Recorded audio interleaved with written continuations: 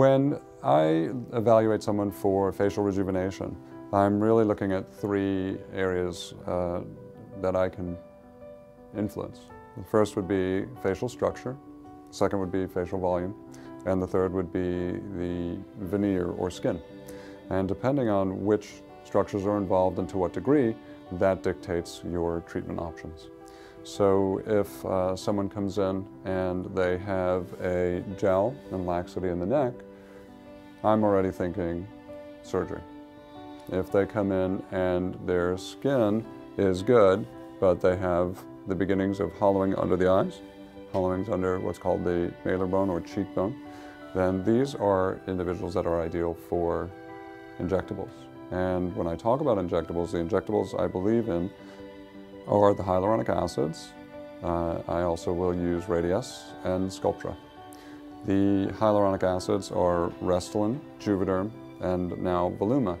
And the physical properties of these fillers dictate where they're best utilized, and that dictates how I use them.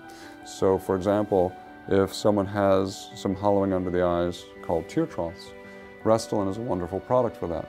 It has a little less hyaluronic acid, it's thinner, it's more moldable, and so it can be used to fill this area without being visible or obvious. Nasolabial folds, the area in front of the marionette lines, the pre-jowl, and the lips are wonderful for Juvederm because Juvederm has a higher concentration of hyaluronic acid, it's bound to itself more tightly, and it lasts longer. Restylane and Juvederm can be used in the same places, but it's how long in duration and how they hold up over time.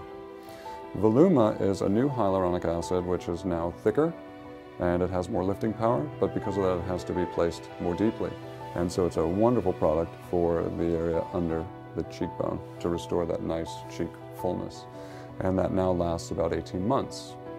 When I look at the mobile part of the face below the malar bone, but yet above the corner of the mouth, this is an area that does beautifully with Sculptra. And Sculptra is a synthetic product that the body converts to collagen over a period of 6 weeks. And so, again, depending on the areas that we need to work on, these would be the products in the way that I would use them.